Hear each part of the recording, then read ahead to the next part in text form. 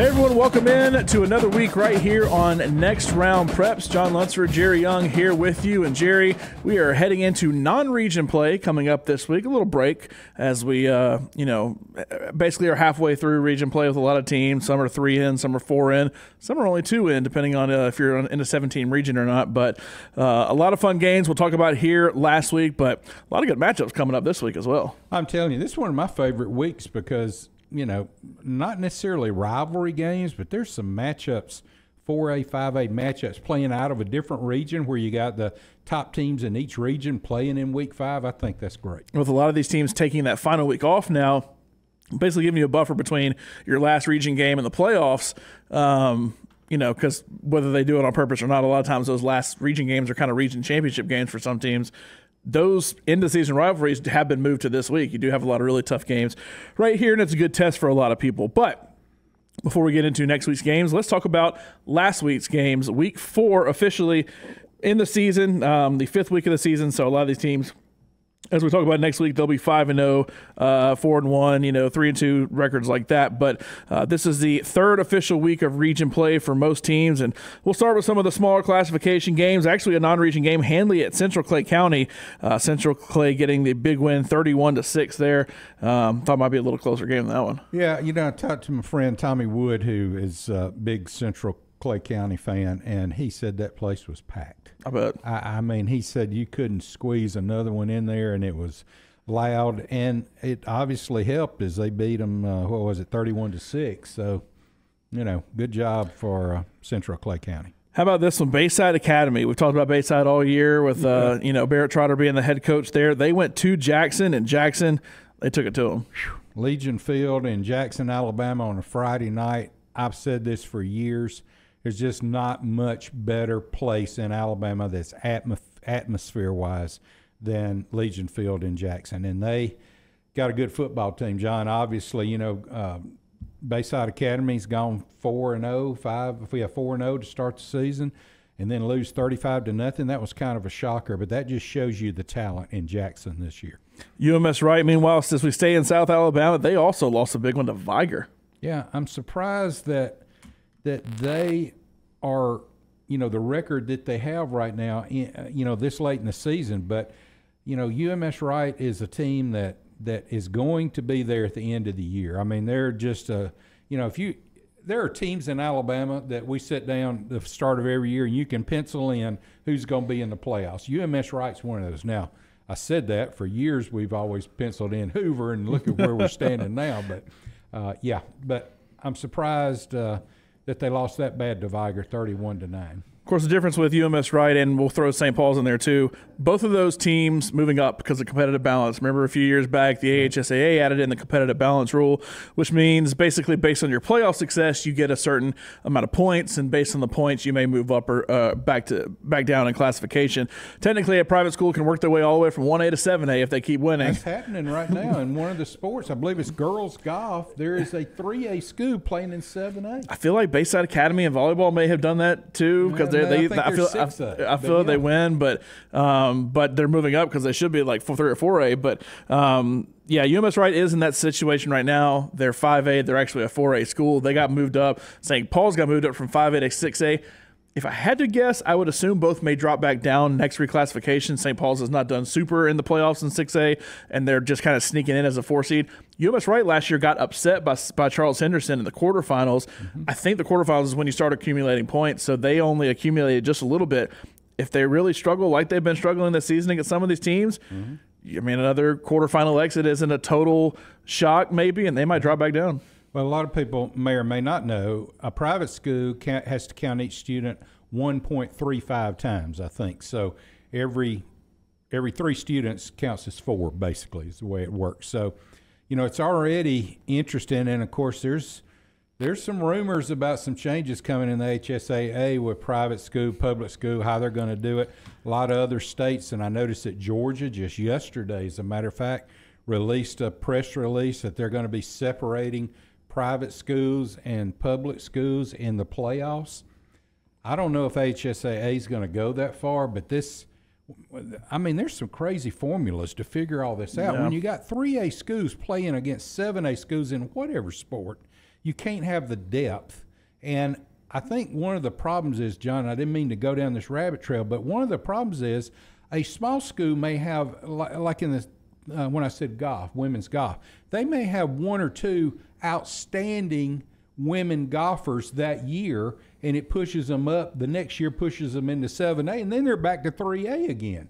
And it takes a whole lot longer to come from 7A back to 3A than it does the way the competitive balance is to jump from 3A to 7A. So I know there's some problems there. I don't know the answer to it, but I know it's one of those things, again, going to be a lot of discussion in the next few months. I feel like it really ramped up when the 7 classification system really first started. Because remember, football, McGill-Tulane made it to 3 straight state championship games. They beat Spain Park and then lost a couple to Hoover. That's a private school. Now, they've dropped down to 6A since then, but they were winning, and like St. Paul's was winning in 5A, UMS Wright was winning in 4A, and you have a lot of private schools in some of the smaller classifications. Really ramped up then, kind of has backed off now because competitive balance has put teams like St. Paul's where they're not winning quite as much. UMS Wright, we're talking about they're 2 and 3 right now, haven't won quite as much. But yeah, a lot of states do separate them like that. I think it's Louisiana, they do select and non-select. Non-select is just a public school without open enrollment. You got to live in that area like what public schools are here. And then the select is private, charter, and public schools that they have open enrollment that anybody can come to. And they separate them out and they play completely different. And you have some teams like a John Curtis in Louisiana that's just absolutely killer. Came up and played Hoover back in the day because they were so good, but they're a 2A school. And I remember when that happened. John Curtis came up here, and Joe McKnight played for him at the time, really good player. And they came up, and I'm like, a 2A school's playing Hoover? Because this is in the Rush Probst Hoover age back when I was in school. And I'm like, how is this even a real game? Why do they think they can come and play Hoover? And they beat Hoover, and they played really well. And it's like, okay, that's a different story. It's a different story down there because they have this select league that the private schools play in. People complain about it, and it's when a public school loses to a private school. And you've mentioned some of these in other, Olympic sports maybe, or dominating, different, like St. Paul's always dominates in track, I know, because they always competed with Homewood in track. So it's a debate we could keep going on and on about, but you're seeing a little bit of it in football take place with the competitive balance rule with teams like UMS Wright and St. Paul's. And a lot of people have misconceptions that private schools go out and recruit. That's because kids come there from other, parts of the city and go there and they say, well, they're recruiting them. There's not, private schools don't recruit. There may be parents that have the wherewithal to afford that private school and want to put their good athlete into that private school, maybe because they think, well, that coach is better or whatever the reason may be. But to say that the school went out there and recruited that kid or whatever from the other side of town, that doesn't happen. I know everybody's going to say, oh, yeah, it does, yeah, it does. I was about to say, they're going to say that happens for every school, private or not. If you knew what they had to go through to get eligibility through the HSAA for each student, I mean, I'm not saying that one every now and then doesn't slip through the cracks, but no, it's not that way. To save from getting into a hole, but no, I've seen it. That's right. We'll move on. That's, right. That's a debate for another day. That's right. Moving on. All right, Lincoln, big win for Moody over Lincoln, 28-3 there as the Blue Devils look to continue their run there in that region, maybe win a region title. I imagine Moody Leeds will be the top 2 teams there. Scottsboro, they beat Arab 28-14. A little bit of a surprise here, low scoring game. Spanish Fort beat Theodore 8-3.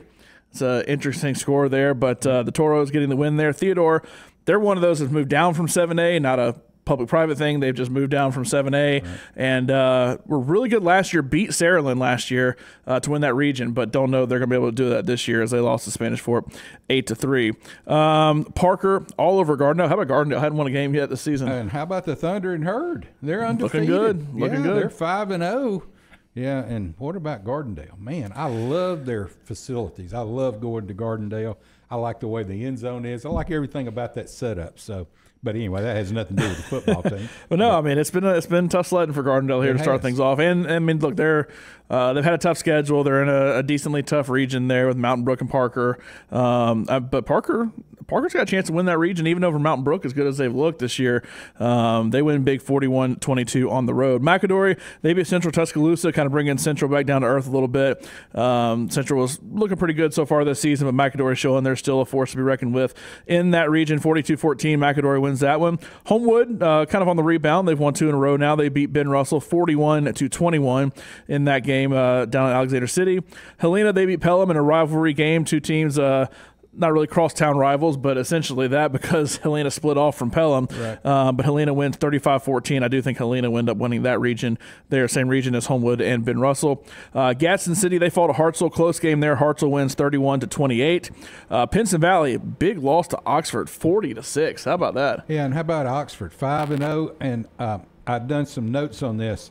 Listen to this. This is Oxford now against their teams. Against McAdory, they scored 33. Against Huntsville, 35. Shades Valley, 42. We know Shades Valley's better. Huffman, 52, and now Pinson Valley, 40.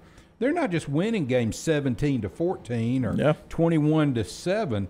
Man, they're blowing everybody out. The closest game they've had is McAdory at 33-23, a 10-point game. So I tell you, Oxford, they got a whole new attitude, a whole new feeling over there with this new facilities. And so I think Oxford's going to be a force to reckon with again. You know, we go back 2 or 3 years ago, Thompson went and played Oxford, and it was 55-0, I think, and it was just not a contest. And I thought then, man, Oxford's going to have a tough time coming back, but no way. Coach Franklin's doing a great job. He is, and that Oxford-Clay Chalkville game is going to look pretty good here in a few weeks as well. Clay Chalkville, meanwhile, beating Center Point. Franklin, I mean Adams. Yeah. Before I get a bunch of emails. Sam right. Adams. Sam Adams. Clay Chalkville, they beat Center Point 39-14. Center Point trying to be a playoff team. That may be your 4 playoff team. It probably is. Clay Chalkville, Center Point, Oxford, Pinson Valley, but Clay and Oxford definitely separating themselves from the pack right there. Opelika, they beat Prattville. Prattville won on the road. We talked about this as a must-win for both teams. Opelika wins 38-13. Prattville in tough shape right now. Opelika looking in decent shape to make the playoffs, but Prattville, they're struggling right now. Yeah, they are. And the Lions, they're not only struggling right now, they're going to struggle the rest of the year. They still haven't played Central Phoenix City. They still haven't played Auburn. Did they play Enterprise? I think they did. I can't remember.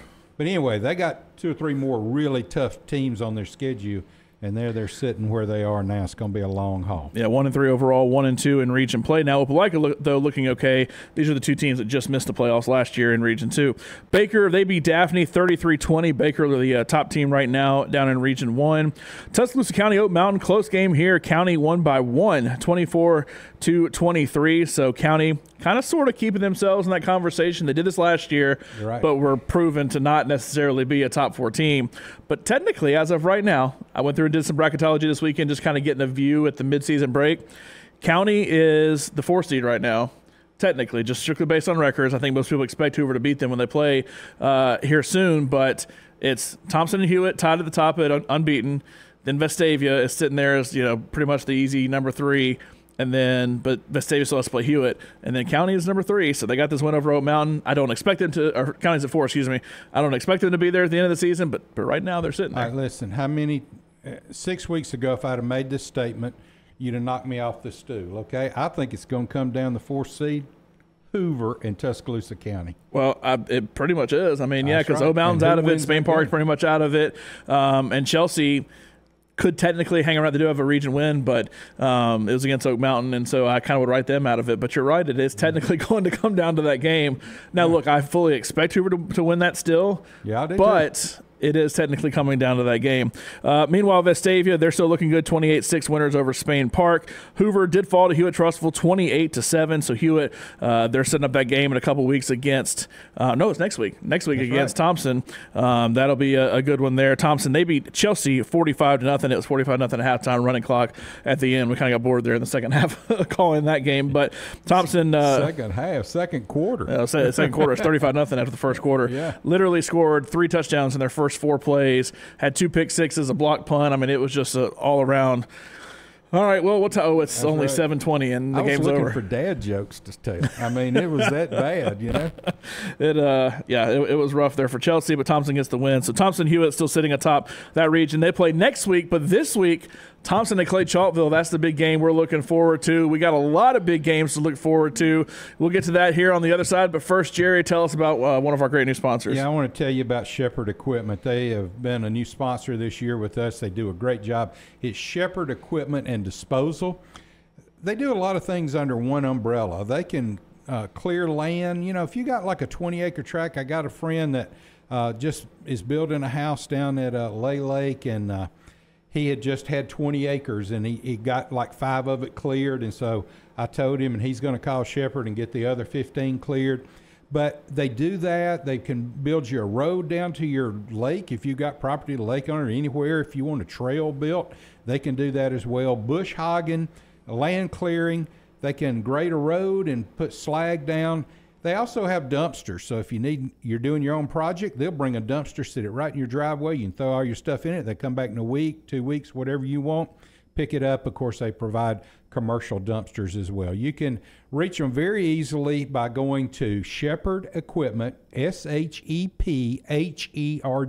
ShepherdEquipment.com, Shepherd Equipment and Disposal. Thanks so much to Shepherd Equipment for sponsoring Next Round Preps. Also, when we get back, our Milo's Player of the Week. It's a good one this week as, boy, there are some really tough teams here in the state, and this is the leader of one of the top teams, maybe the top team in the state. But we'll get to our Milo's Player of the Week, and we'll get to all the big games coming up here in non-region play when we get back right here on Next Round Preps.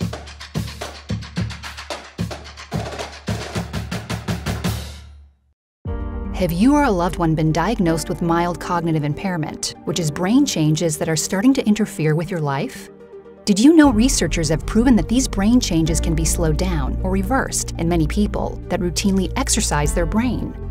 At the Care and Thrive Foundation, we specialize in helping you understand the specific areas of the brain that have changed and develop a brain health plan, including cognitive exercises, adaptive approaches, and helpful technology to proactively stay ahead of your brain wellness.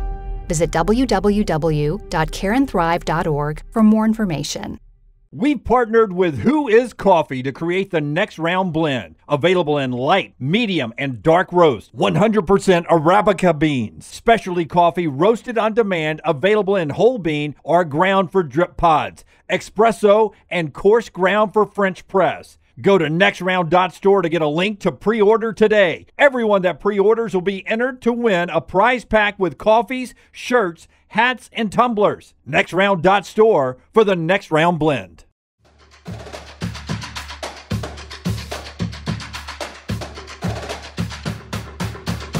Welcome back in here to Next Round Preps. John Lunsford, Jerry Young, and we are looking forward to non-region play. This is officially week 5. It is the 6th week of the season. I feel like I'm always confusing people every time I bring that up, but technically 11-week season, 10 official weeks. Week 5 is the non-region play. It's always been this way back in the day. Week 1, 5, and 10 were non-region play. Now week 0, 1, 5, and 10 are non-region play with a bye in there. But some teams take a bye this week. They'll decide to, hey, let's take an off week. Let's get back healthy and everything. Some will play their harder games now as kind of a midseason test and then take a bye in week 10, and that's what a lot of big schools are doing. Before we get to that, though, I do want to get to our Milo's Player of the Week. And our Milo's Player of the Week this week is Saraland QB KJ Lacey, a Texas commit. He is going in. I don't know if that'll stick or not because he's going into a crowded quarterback room there. But look, everybody talks about Ryan Williams, the reigning Mr. Football, and he's only a junior this year, could easily win it again this year and easily win it again next year. But, and he's committed to Alabama. But KJ Lacey, 11 of 15, 179 yards and 5 touchdowns as Saraland set a school record 11th straight win, which is also the longest streak in Alabama right now. A lot of the talk does go around Ryan Williams, but Lacey is legit. Like I said, he's going to Texas as of right now. Andalusia has the second longest win streak at 10. Leroy third with 9. Thompson is in fourth with 8. Saraland's last loss, I believe, was to Theodore last season, but Saraland also, by the way, the winningest 6A team in the last decade by 1 over Mountain Brook because they beat Mountain Brook in the championship last year. But KJ Lacey has been responsible for all of that success, and a lot of that has to do with Saraland just kind of hitting a bunch of marks, and KJ Lacey is a big part of that. It kind of gets overlooked because of Ryan Williams, who is his number 1 target, but really good job by KJ Lacey, and Ryan was both down in Saraland. So he is our Milo's Player of the Week. Thanks so much to Milo's for helping us choose a Player of the Week every week. All right, let's move on to this week. Week 5, non-region play, like I said. So all of these games are going to be non-region and technically not count for the playoffs unless you get in one of those crazy tiebreaker situations, in which case my head's already hurting from trying to think about all of those. Yep. Jacksonville, number 7 in Class 4A. They are heading to Ohatchee. Jacksonville won this game pretty big last year. Ohatchee, though, sitting at 4-1 this season, which is where Jacksonville is as well. Should be a good matchup there in Class 4A. And also in 4A, number 3 in 4A, Montgomery Catholic, unbeaten on the season. They're at Demopolis. Demopolis, not bad. They're up in 5A, but boy, Montgomery Catholic's a good team.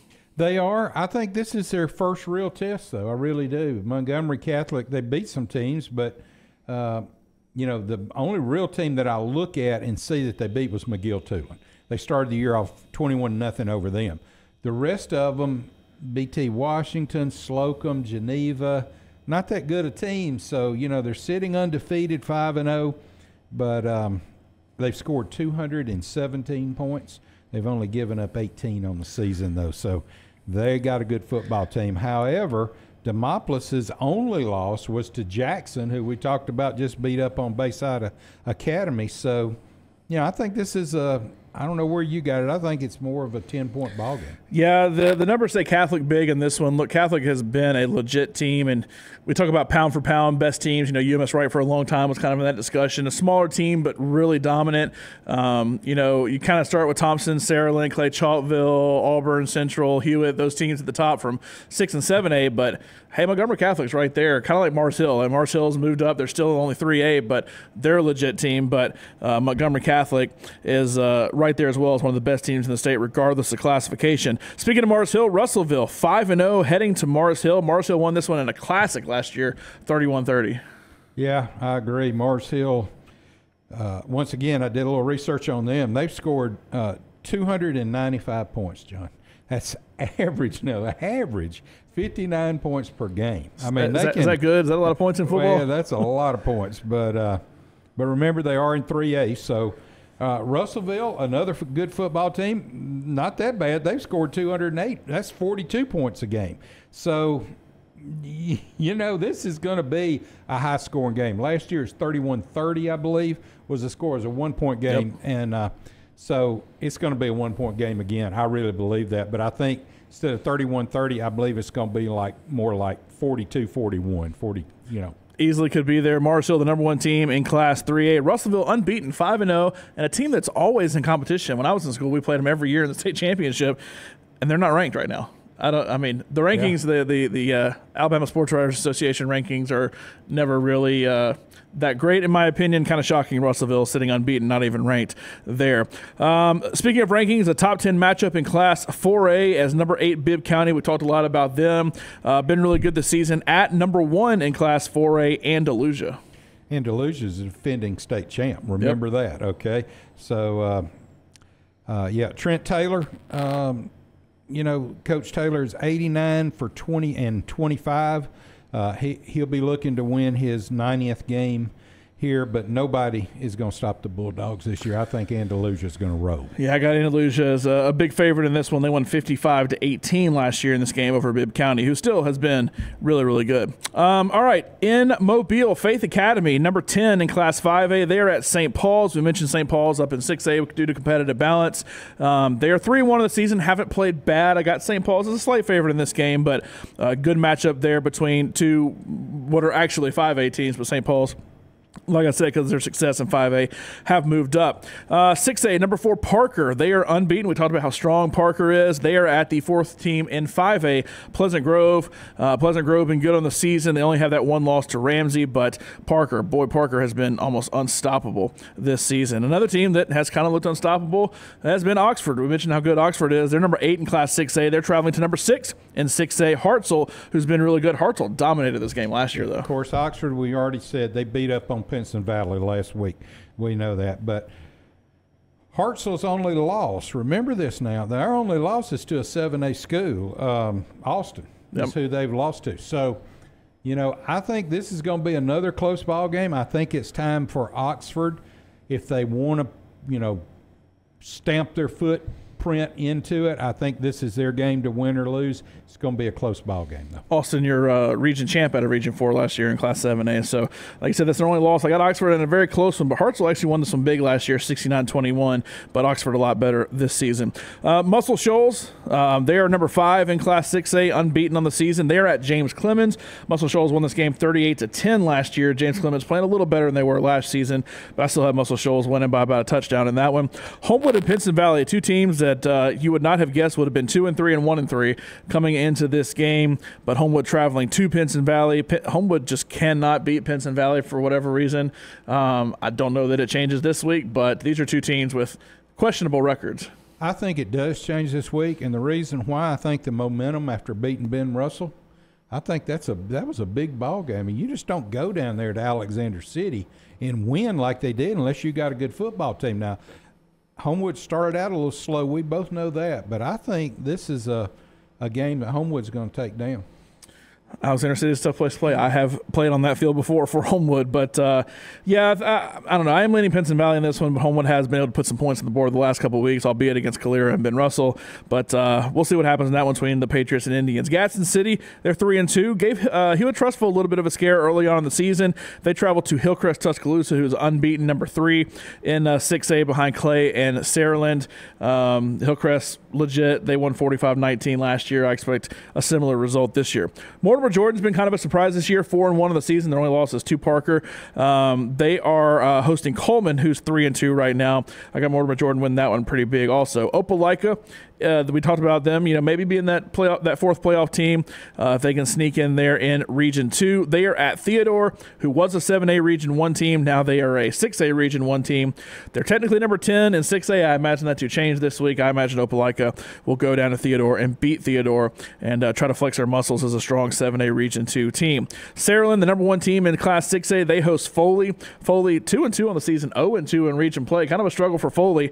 Surprised you get Saraland now. Yeah, and one thing I'll say about Foley, to throw a positive spin on it, they have the best field of anybody in Alabama. Their grass, I mean, every time I step foot on it, I just want to take that pitching wedge and just see how big of a hunk. It is just like walking on a golf green. But sounds like somebody else I know saying, man, but their hot dogs are really good down there. That's right. In Class 7A, this actually is a 7A versus 7A matchup, one of the few that we have. Baker, number 9 in Class 7A, currently in first place in Region 1. They're 5-0 on the season, 3-0 in region play. They host Dothan, who's number 7 in Class 7A. Dothan 4-1, looking pretty good. Got an upset win in there. And, Dothan is a team that maybe could even work their way into a top 2 seed. Who knows? I'm a Dothan fan this year. I'm telling you, that's going to be a great ball game. Your little formula says Dothan by 11. Yeah. Yeah, I agree. Yeah, I mean, Dothan's are good this year. We'll see what they can do when they get back into region play. Austin, 3-2. I mentioned they won the region last year in Region 4. Not quite as good this year, but they travel to Gardendale, a Gardendale team that has yet to win a football game. It is shocking to say that, but Gardendale can win here. I do have Austin favored by a little bit, but yeah, I think Austin's going to take it. Boy, if Gardendale gets back into region play and they're sitting at 0-5, that'll be a shock. Auburn, we talked about how good they are. They are number 3 in Class 7A. They are traveling to Birmingham to take on Ramsey. 4-1 Auburn is. Ramsey, number 1 in Class 5A. They're 4-1. Their only loss stepping up to 6A. Now they step up to 7A. Does Ramsey have a shot here? They got a shot. Auburn lost by 1 point to Enterprise. Yep. And then double overtime against Dothan that we just talked about. So yep. Auburn's struggling a little bit this year, even though their record's still 4-1. Yeah, Ramsey can win this game. I watched them play last week. I'm going to tell you what, Ramsey a good football team. They are a good football team, but 2 classifications down. But that actually may be, in my mind, the second best matchup behind Thompson and Clay Chalkville, just because of how good both the teams typically are. But Ramsey looking to make another run towards a Super 7. Oak Mountain, they are at Briarwood. Briarwood has kind of sort of righted the ship, winning the last 2 after starting off pretty slow. Oak Mountain just cannot get it going. They're 1-4, 0-3 in region play. I think Briarwood has a chance to actually move to a winning record here with Oak Mountain coming to town. Yeah, I say coming to town. It's 5 minutes down the road. Right. Well, yeah, they can walk between each one. But, yeah, I think Briarwood has righted the ship. I think Coach Forster's done a great job.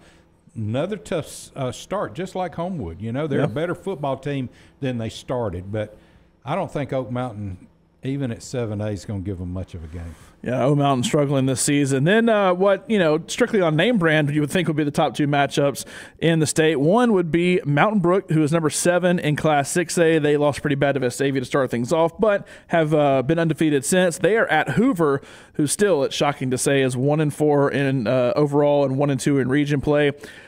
The little formula does favor Hoover in this one because it is a 7A school with tougher competition. Mountain Brook hadn't looked super this year, but I'd still am leaning Mountain Brook's way. You know, if you put Mountain Brook, Saraland, Clay Chalkville, to me, those are all 7A teams. So when you say that Hoover's moving down, technically they are, but these teams are as good or better than a lot of the 7A teams that are in 7A. So, yeah, I know Mountain Brook would love to beat Hoover. I mean, that's been what they've been working for. They've been beat so many years in a row. I think the Spartans might have what it takes this year. And Hoover's obviously, been the top program in the state for the last, couple decades. But a close game last year, 26-14, Hoover did win that one. They hold the 36-7 edge in the series. So Mountain Brook, I know, would love to get a win here, a team they've played pretty much every year of their existence.